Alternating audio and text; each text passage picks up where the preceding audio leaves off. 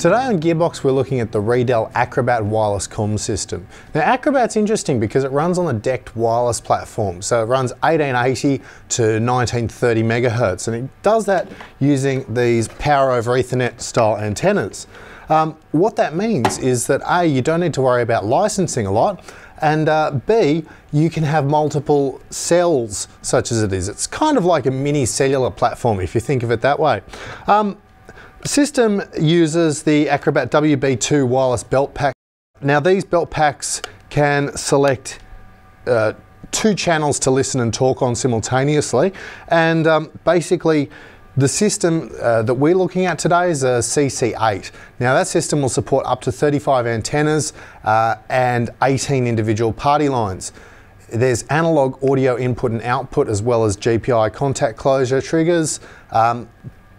So that means you can basically hang a whole pile of belt packs off the system. You can have individual belt packs only talking with each other, so you can have talk around channels, or you can use the system to interface to part of a larger matrix comm system such as the artist.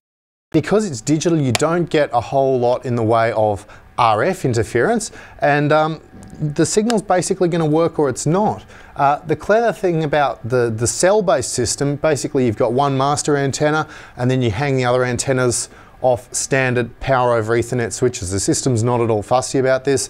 It's not even radically fussy about what kind of cable you use, so you could potentially run it in multiple areas of a venue using existing building infrastructure for Cat5. The only real restriction is that your antennas can't be more than 3 hops away through switches from the base station.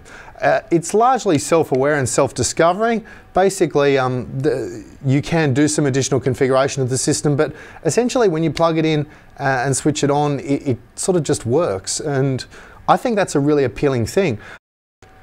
Now the belt packs, ruggedized, rubber edging, they run on a rechargeable battery, which is notionally good for about 8 hours. You can update the internal software on the belt pack via Cat5 cable, standard 4-pin XLR for headsets. Look, the belt packs are functional in design. They're not the most elegant, but they certainly work. And they're easy to use as well. It's a very simple operation. You've got listen levels for each channel, and you push on the relevant channel button, or sorry, the relevant channel encoder to talk. Those push functions are also used as menu, enter and escape buttons, and you navigate through the menu using the call and scall buttons as well. Now, as I mentioned, there's GPI and GPO interfaces on the back of the CCI8. Now, a GPI is basically just a relay or contact closure, and you can set up the system such that when you press a call button on any of the belt packs, it will actually trigger a contact closure on a GPI. So you can use that for a foyer bell or a paging system, whatever you like. The basic premise there is that you're able to control things outside of just the wireless system from within a belt pack, and that's pretty cool too. Where this system's going to work well is for people who don't understand a lot about comms, because RF comms is not a simple thing, especially not once you get into the licensing requirements that are involved. Not everyone's going to need the range you can get on RF comms, not to mention some of the interference problems you can also have.